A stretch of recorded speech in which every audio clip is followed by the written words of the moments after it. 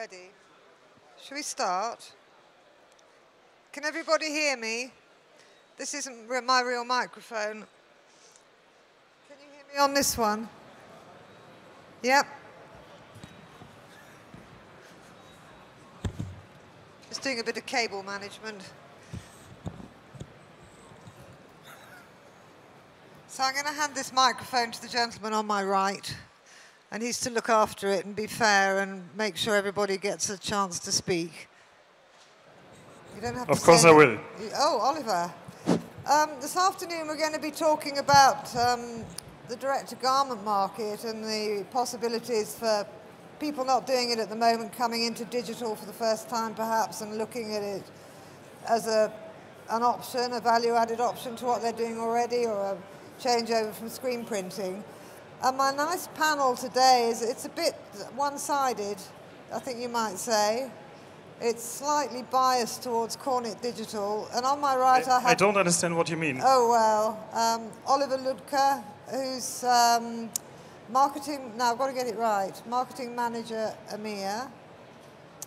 And next to him we have a Cornet customer, Jan Liesk from, I've forgotten the name, Style 3 or Style Dry, I think it is in Germany, isn't it? And then the odd man out at the end is the lovely Neil, whose surname I can't pronounce, Greenhalgh, from Epson Europe. So I have written some questions out. We may well drift off the agenda because that's the way these things go. And there's a very obvious question to start with, and I've got to decide who I'm going to ask this to first. I'm going to ask Neil, I think. Who can benefit from direct-to-garment printing? One of the main benefits of direct-to-garment, as we are with our machines, is the personalisation. T-shirt printing has always been done by screen printing, but we are now moving away from the big high-end mass production to personalisation. With the, for example, the computer game market, where you have your team, you want to be in a certain team and things like that. It's the quick turnaround of T-shirts. But not only T-shirts, I mean our printers, both Cornet and the Epson printer, are done not just for the T-shirt, but you can adapt it to do bags and other. So it's a huge market. The T-shirt market has always been huge, and it's not actually declining. We haven't got to that question yet, that's cheating. Oliver, what's your thought on this? Let's have Oliver next, and then we'll ask you as the customer. Okay, maybe we do a little Q&A with the audience, if that's okay. So yes, is there anybody in the audience who is actually printing and selling shirts today? Is anybody in that business? No? Okay. Why not? A blank shirt. What does it cost to purchase? And I do not know your business model from heart. You may be a little bit more on the ethical side or high quality side, but it's possible to buy a blank shirt for, let's say, around about €2. That will give you a pretty good quality already.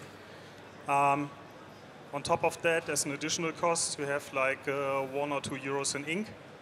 And then, of course, you need to pay and lease your machine. If you do it right and the size of the machine fits your business model, you will be at around 50 cents, let's say, per shirt. And you have more or less another €1, let's say, in additional operating cost for your operator, electricity, dryer, I don't know what. So let's say you have production cost of €5–6 for a shirt. And now you can sell it in a couple of different ways. If, for example, you resell to other digital printers because you are like an outsourcing resource for them, you will be able to charge like $8 or $9. However, if you have your own healthy end-user business and you manage to come up with creative designs, with cool ideas that enable you to sell a shirt for $20–30, then of course you will have way more fun. So I would say garment printing is for anybody who has the creativity and the vision to put this into a working business model. So let's ask Jan, as a practical user of direct-to-garment printing, you know, what are your thoughts of what these two guys say? Is that correct, and how has it benefited you? Yes, it is. Well, me working for a apparel company who is into direct-to-garment printing, I think we benefited quite a lot from DTG printing, because we could have never entered this market with just plain screen printing, because the investment costs are way too high for a small company to start printing T-shirts, or just offering a wide variety of designs, or offering customizations to customers. That would not be possible. So what other business were you doing before?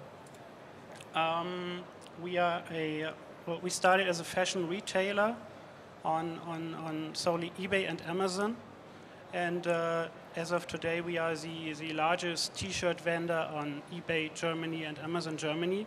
And we're just using DTG printing. So Cornet machines to keep our inventory costs and inventory as low as possible. All of our designs and all of our orders are printed on demand. So as soon as we get the order in and as soon as the payment is confirmed, we can take a blank T-shirt off the shelf, put it in the printer, and a couple of minutes later it's ready to ship for just a couple of bucks all around the world. And this is purely from Amazon and eBay? This is purely from Amazon and eBay. How many shirts do you sell a month, for example, on that model? At the moment, we are producing about 500 orders per day. Good grief. So 10,000 T-shirts a month. I didn't know this. We are at the upper end of the price range. Yeah. There's a lot of price competition, of course, on online markets like Amazon and eBay, but we benefit quite a lot from the high quality printing DTG offers in comparison to other techniques like sublimation or T-shirt transfers. Do you get a lot of repeat orders, do you know? Or, a lot of what? Repeats. Do you get one customer buying? Yes. And then they come back for more? They usually buy one T-shirt, the designs they like. And so we are printing single orders. And you couldn't do that if you were a screen printer, could you? Well, no. we couldn't offer such a wide variety of designs as we do. We offer a lot of designs, we offer a lot of shirt variations, colors, sizes, and if you have to pre-produce that, you cannot afford that as a small company. So, I mean, the simple model is you're stocking a basic range of blank garments, and we just have to keep a small amount of blank T-shirts in stock and can print thousands and hundreds of designs on that. Wow, I'm impressed. I mean, we are not even producing prototypes. We are just laying out our designs. We are putting it online, and the first T-shirt sold is our prototype. So we are fine-tuning our files for the first customer who bought that shirt, and we're even photoshopping our product images, placing the designs on mock-ups, so there's no prep work, no prep investment you have to do for that. It's amazing. So it kind of leads me on to the next question. I mean, from Jan's point of view, there was a logical, easy transition, but how would a screen printer, how do you convince a screen printer to go direct to garment? Let's start with Oliver. Okay, but I mean, Jan had a number of valid points already. So first of all, it's all about what we used to call the digital economics, right? You do away with setup cost, plate cost, all that sorts of stuff. It's very obvious if you are in screen printing, printing really small batches, printing an individual shirt with an individual design is almost not feasible just in terms of cost. Then the image quality. Talking about photographic designs, I mean, I know a couple of really good screen printers that get a very high quality out of the system, but with direct-to-garment, it's a little bit easier, and as Jan described so nicely, he can even Photoshop, fine-tune, work in the files. I think in terms of quality optimization, it produces way more options for you in order to really deliver what the customer wants. So in short, it's way more flexible, cost efficient, and sparks your creativity a little bit more. The only downside, I mean, let's be honest, there is a break-even level involved, of course. Direct-to-garment ink is a good value in my eyes, but of course for a number of screen printers it will not look cheap. So if you try to print like 500 copies of the same design, that's not something that you would do in DTG. Let's be clear about that. But again, you need to have the right business model. You need to be flexible a little bit. If you just try to move your analog business model, your screen printing business model, to digital DTG, that's probably not going to work. So you can be very successful, but it requires a change in your thinking and your business model. What do you feel, Neil, on this one? I think if you look at screen printers, most of the ones that go digital, it's not a replacement for their screen printing. It's an addition to their business. Where they get the mass production shirts of a one image, the 1,000, 2,000 t-shirts, that stays as screen printing. When they need something, a lower run, a personalization job, that's where the digital comes into its own. Someone that wants a quicker turnaround of 50 t-shirts, all with a slightly different design or a name on the t-shirt. So they use it to complement their actual screen printing and add it as another feature rather than take it away from going all to digital. So it's just a complementation of it.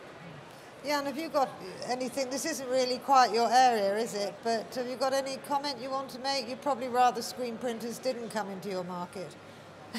All I have to say is that I think you have to take a lot of more into account than just the pure costs of screen printing versus DTG. Of course, direct-to-garment printing has a lot of limitations. A lot of like special inks, the special feel of screen printed t-shirts, you cannot compare that to any sort of DTG prints.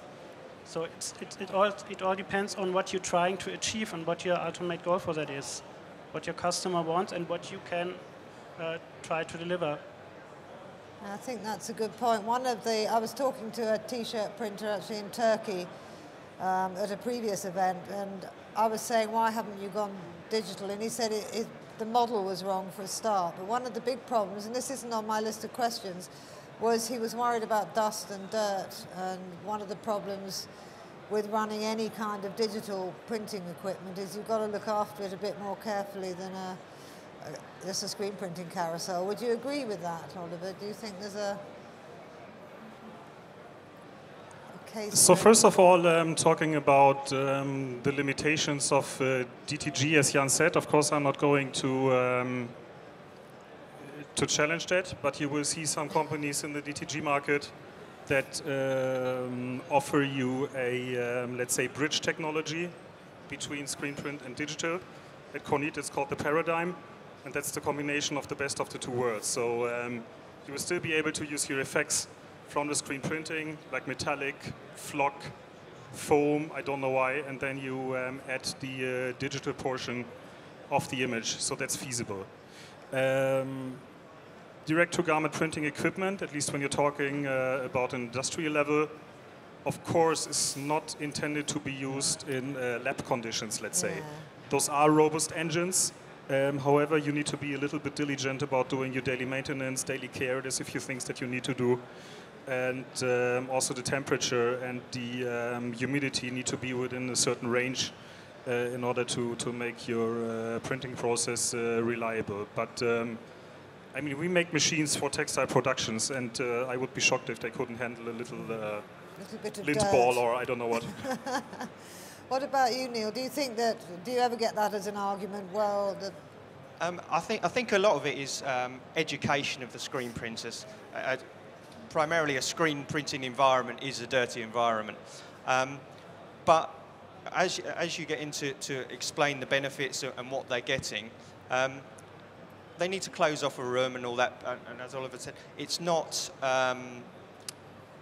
huge as in it needs to be clean, but it doesn't need to be. These machines are robust enough that it doesn't really need to be a constant temperature or really completely dirt-free.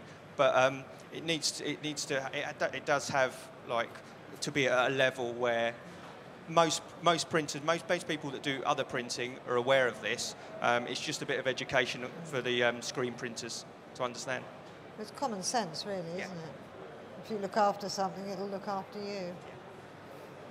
Okay, the next question I've got is, you know, obviously we're talking garment here. How can the digital... I'm just going to move my chair forward a bit. I can't see you anymore because Oliver's leaning forward. How can the digital, the direct-to-garment sector is now, we know what T-shirts are, we know how they're produced, we know the advantages of doing it digitally over screen printing. Where can that market go next? How can it change? Can it evolve anymore? You can start, Neil, if you like. Going forward, at the moment, some of the advantages of screen printing are the way it can do the formulation of ink, like metallics and embossed T-shirts and things like that. At the moment, a digital is usually CMYK and white printing. But going forward, I see with the development of ink and the development of DTG, we can actually do, rather than just a plain printed T-shirt, look at doing different things on the T-shirt, which it will only... screen printing is at a level, that's what it is. It's not going to change. Yeah. It's going to... It'll diminish, probably. Whereas digital printing can only evolve. But a lot of that's to do with the design, isn't it? Being adventurous, as Jan was saying earlier, you know, you can take a design and you can use one like a prototype, and if it sells well, then you can just keep selling that design. I mean, the design parameters are much better now, aren't they?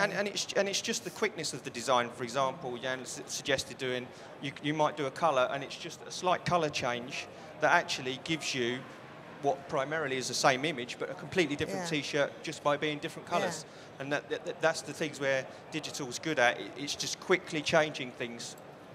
I mean, Jan, what's your thought on this? You know, where can you go next to grow your business and be more adventurous? I think the printer manufacturers know best where to go, but I think... But you're a customer, so they're going to do what you tell them. If you look around the trade fair show, it's I've seen machines doing like 300 T-shirts or garments per hour. So the only limitation to that process is the human operating that machine. I mean, we will not see DTG machines operating 600 shirts per hour. That's not possible. But you can have machines with hexa colors, so the color garments are opening, which is always a good thing to have better color accuracy. For example, printing colors like yellow, bright yellows, which is always a problem, or printing special inks like metallic tones, and that would be nice to have, but it's always a cost factor. So do you think that you'll grow by increasing volume, or do you think you'll grow by becoming more diverse in the designs you're doing and the styles you're doing? Well, these are my tools I have to work with, and we are working with content machines every day. But like I said, just improving the printing operation in general with better print quality, better print accuracy, that is, I think, a very nice way to go. Yeah. Oliver, what do you think on this one? So the cool thing about the garment market is that you have 7 billion potential customers with an increasing tendency. So I don't think that the market overall is going to shrink. It's really up to the individual service provider, and Jan is giving a number of very good examples to that, to find the niche, to find the next great design, to really charge customers a little bit more, and to sell a little bit more quantities. It's all up to yourself, and it's all up to your own creativity. You see sometimes those cool shirts, those applications that you absolutely want to have. Could be things like ladies-like with glittering paillettes and other reflective elements, and I don't know what, just nice pieces, colorful pieces. Also, there are cool designs that you can do for, I don't know, the disco or music scenes. I've seen an example of, let's say, a set of headphones printed on a shirt, the spiraling cable going down the shirt until the edge. It looks from the distance like you're wearing a headphone. Those things are selling like crazy. It's just cool designs. So it's about the innovation and the creativity, and if we can support that, Jan mentioned the 6 color machines, with the technology, of course, then that's a perfect match. But it's kind of the whole thing is the design is crucial, isn't it? Yeah, absolutely. Yeah, and if you've got a boring design, you have a boring T-shirt, and I've seen plenty of those going around However, here. we should not do away with the simpler kinds of jobs, right? There is a huge market and a demand for just putting a simple company logo on a shirt, doing a very simple illustration, monochromatic shirts. Of course, there's quite a demand for that, so I don't want to downplay. No, but that they're not really the high margin products. You can't charge a lot of money for No. that. That's a fact. No, okay. When I was in Australia last year, they were worried that the market for T-shirts was on a decline. And I said I hadn't seen that anywhere else in the world. Do you think that's likely to happen? And I was surprised with Australia because I thought that was the T-shirt nation. But they really, they were convinced it was on the way out. I think the US would probably argue that they are the T-shirt nation. If we take the US market, that is spiralling out of control. Everything is a T-shirt out there. If we take more of where we work, the European market, I wouldn't say there'd be a decline. Actually, with what we can now do with digital printing and the fact that people can do their own designs, get completely different designs, and also we can do making T-shirts very individual, very quickly. So actually the market, which will only increase because of the extra things that once digital gets better and better and the different things it goes into, I think actually the market will get bigger. Have you got any forecasts? Have you actually done any forecasts on market size? Only on complete fabrics, but, which is up to 2.8 billion something in 2018, which encompasses T-shirt printing, but that's fabric printing. But I printing. think it's, I think garment printing now, it's important enough. It needs to be separated out from the rest of fabric when you're trying to quantify numbers. Which actually proves a point that it is increasing, growing, because the fact it's becoming, rather than being grouped, as in we got here fabric, it's actually DTG, T-shirt printing is actually becoming an element in its own right. Yeah, and what do you think? Well, is the market going to fade? No. I'm kind of afraid. I think pop culture really defines what we are wearing today, and the T-shirt culture came up after World War II, and we are now stuck with this for 60 years now. And I don't expect that to suddenly change, but well, we are situated in Dreieich here in Germany, which is one of the largest wholesale centers for no-name fashion. And what I can see there every day is that the fashion market in general is kind of saturated. But if you have a look at German shopping malls, for example, large brand names like H&M or Zara are expanding and shifting their business to other markets as well, like home decoration. So it's just, I think the markets are just widening up and broadening. Thank you, Oliver. That can be a very short answer, because even if the T-shirt market overall is fading, the digital penetration rate within the T-shirt market is going so fast that it's going to overcompensate the shrinking effect. So allow me a selfish statement that DTG always puts you in the right place. Yes, because direct-to-garment isn't just T-shirts, is it? We just think of T-shirts. I mean, what else do you sell machines for printing? What other garments are popular? Particularly in the southern European markets like Portugal, customers tend to buy larger machines like avalanches that print on cut pieces up to 60 by 90 centimeters. And then that cut piece is turned into the top, let's say, or into the front of a very nice shirt. That's the kind of Givenchy kind of shirts that you can sell for even higher prices. So printing on cut pieces is a very interesting market generally, and that's an important claim I need to make, because direct-to-garment, of course, does not mean T-shirt shed. You can print on hoodies, fleeces, trousers, scarves, even ribbons like that. I've seen people printing on umbrellas, hats, of course, baseball caps. Everything is possible. It might just require you a little bit of individual engineering or project work on the palette or on the printing table that can hold these things. But essentially, you can print on a multiple variety of fibers and fabrics. So essentially, there is no limitation in the printing process itself. Yeah, Neil, what are your thoughts on? Actually, one of the machines that we sold isn't used for any T-shirts. It's primarily used for bags, cotton bags.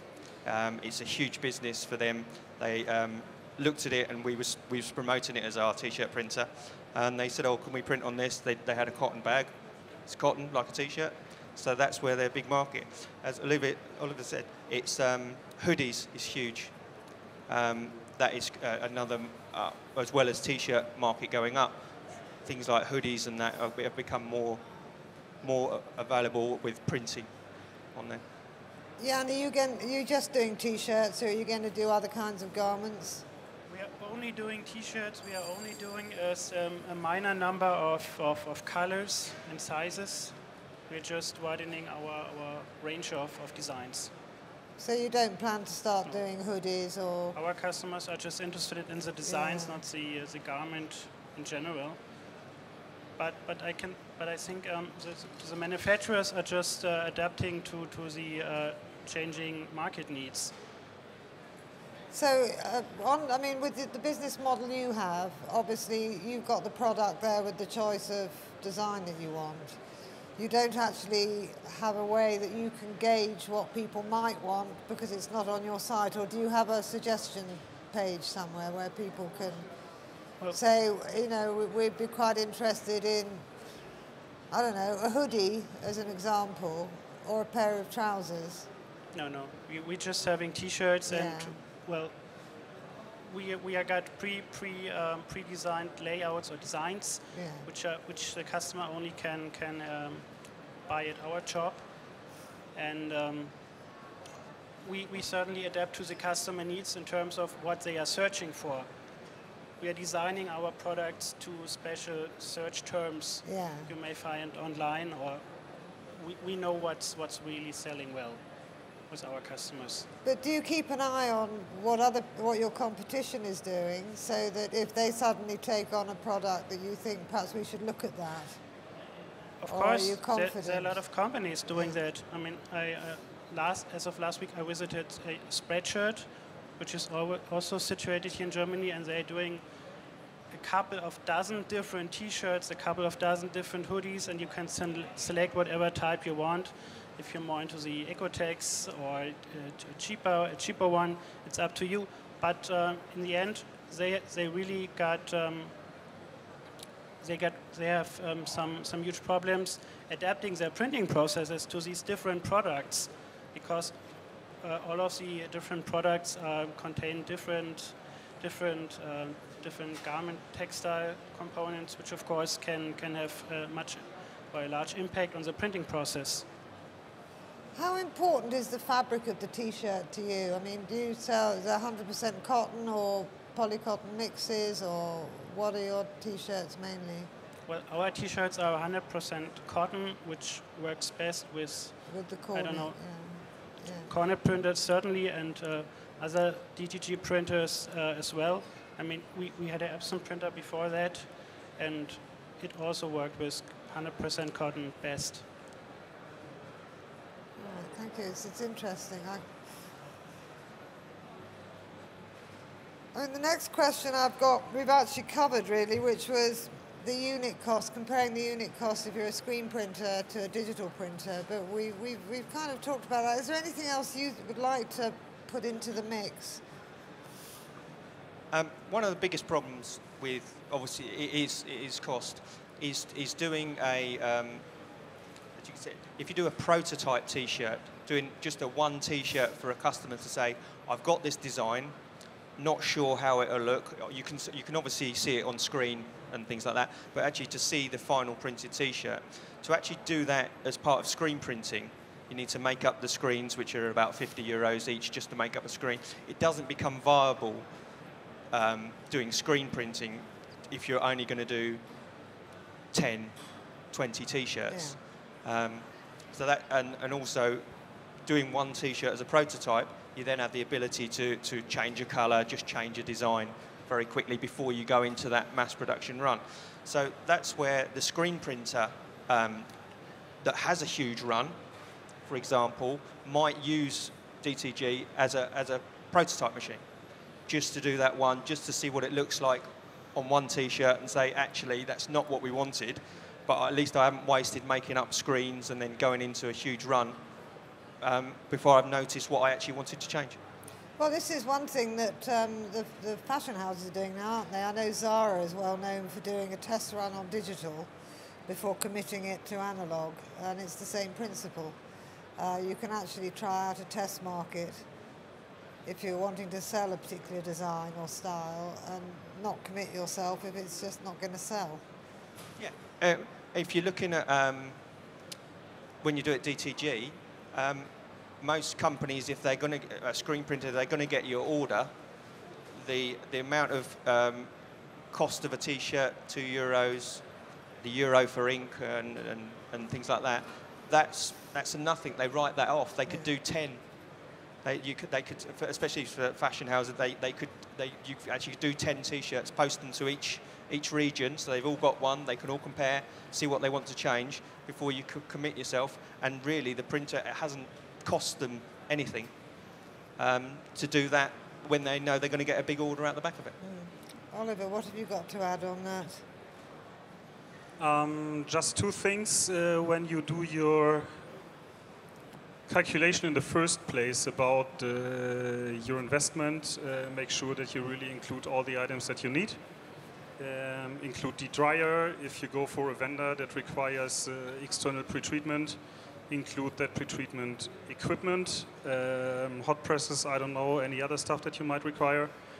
That's one thing. And the second thing is, particularly in inkjet direct-to-garment, the ink consumption will be a major factor in your cost calculation, and it really depends on the way you are using the printer. It's like any inkjet printing system in the world. If you let it sit switched on all day and you print one shirt every hour, you're not going to be happy because it will sit idle and spend the ink on purging and wiping and cleaning.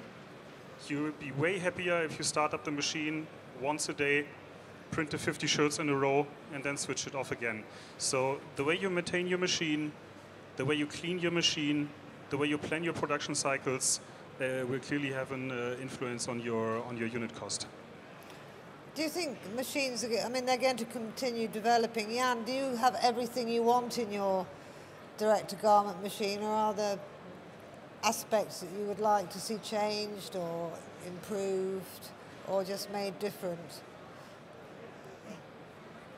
Well, I can only speak for Cornit, and what I've seen over the past 2 years when we got our first printer is that there are like 1,000 different things you don't think of when you set up your DTG business.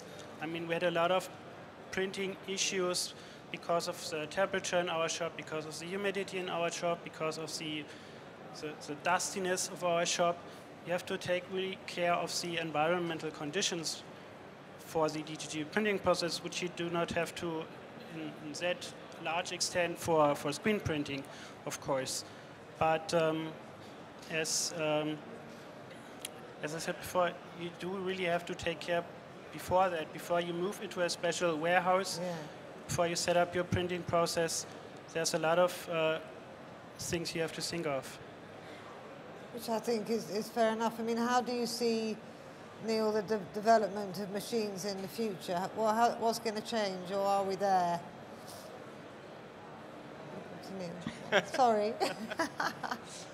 I think for the short-term future, 5 years or whatever, I think we're there, as in at a level with the print quality, speeds. We'll obviously always look to make things faster, make things more user-friendly, make things easier. But I think the next on thing will be possibly inks, changing of the inks, using different colours, spot colours, and possibly things like that. So there will be development, but I think in the short term, it will be just from a manufacturer's point of view, small incrementations. From a user's point of view, they might be quite big, but from our point of view, I don't really see a major overhaul of DTG printing. Yeah, so it's more like refinements rather than It will be more like change. refinements, unless my Cornick colleague tells me he's... I don't know, we'll find out. Let's ask him. Oliver, tell me all your secrets. So first of all, I wanted to stress that the technology has come of age. Cornick has been in that business since more than 10 years. And of course, in the beginning, there was no whiting at all. And then we started with the whiting, and it was a little bit gray. And we lived, we learned. And now, a few years later, it's a really robust, working, reliable printing process. When you look at the samples, when you look at the results, they are really convincing, and I'm happy to say that for the most people, the machines work really, really well. Of course, there's always a few things that you can improve in terms of printer technology. So as we said, not every end user of a shirt is happy with, let's say, the feel or the layer of ink or the tackiness. So there's always something that you can do or improve about the ink, let's say, at a detail level. So that's one thing. Then the workflow, I think that's a underestimated element. So workflow in the sense of getting jobs on the system easily, accepting customer orders easily. Also, the whole area of RIP technology, color management, even if you have powerful printers like an Avalanche Hexa, which can cover a large color gamut, I must admit that we don't make it easy right now to achieve certain spot colors. So there is a noticeable difference between RIP technology in, let's say, large format printing and direct-to-garment printing. So there's still a few things that we can do. And talking specifically about the Cornick Breeze, I still want a hook where operators can hang the frame that they use to fix the shirt on the printing pallet. I've been requesting that from product marketing for more than a year and it never arrived. It's just a simple hook. I don't know why we don't get that. Well, very technical. Does anybody have anything they'd like to ask these three gentlemen? No? Yes. Now, if I bring you this microphone, then I'll come running back again. I'll probably fall off the step. Do you see a market for fashion-like discharge applications for T-shirts and other garments on DTG, if it would be possible? Who would you like to ask? Not the Cornick guy. Why not? Neil, this one's for you. No. At the moment, no. I can't see us that developing. As Olivia said, we are at level with garment printing that's evolved over. As Epsom, we're actually quite new to the area, but the actual change that you're talking about is very unlikely in I'd say foreseeable future. But at the moment, no. I don't want to talk, Oliver. You don't. Jan, is it something that interests you? I'm certainly interested, and discharge printing is nothing new to the industry. I mean, you can screen printing always had discharge printing for decades now, and I think Cornick is the first company which brought that to digital garment printing, or to digital printing in general. But it all depends on the process, how easy you can set up the discharge printing business, how easy you can integrate that in the other workflow. I mean, discharge inks are very, I think, hazardous to handle with. So I think you need a lot of a lot of work to be done to be able to integrate that. And of course, it's very hard to sell the advantage of discharge prints or discharge inks to the customer. Just dyeing out a substrate from your garment or cotton or whatever. I mean, you can have a similar result with just plain printing. So you need a customer who can benefit from a discharge print, and at the moment we don't have that. Who would benefit? Because really the customer doesn't care how his garment is printed as long as it's what he asks for, what he wants.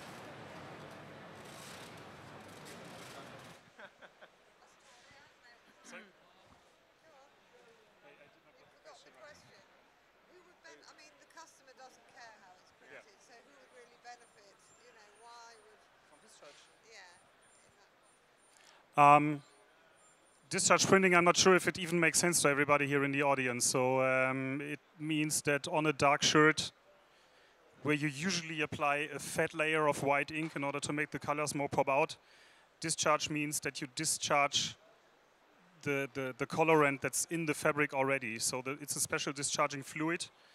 You print it in the shape of the area that you want to print later on, and it reveals like the natural color of the cotton, and then you print the CMYK ink on that.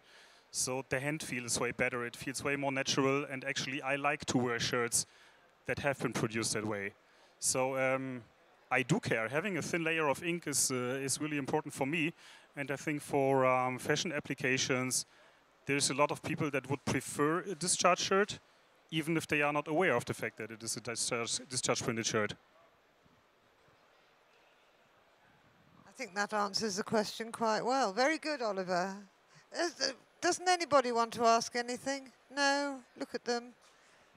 Well, these guys will be here for another few minutes, so if you want to come and ask your secret questions, please do. Thank you very much for coming along. I hope you found it interesting, and I'd like to thank my three men on the stage here. That's Neil, Jan, and Oliver. Thank you very much.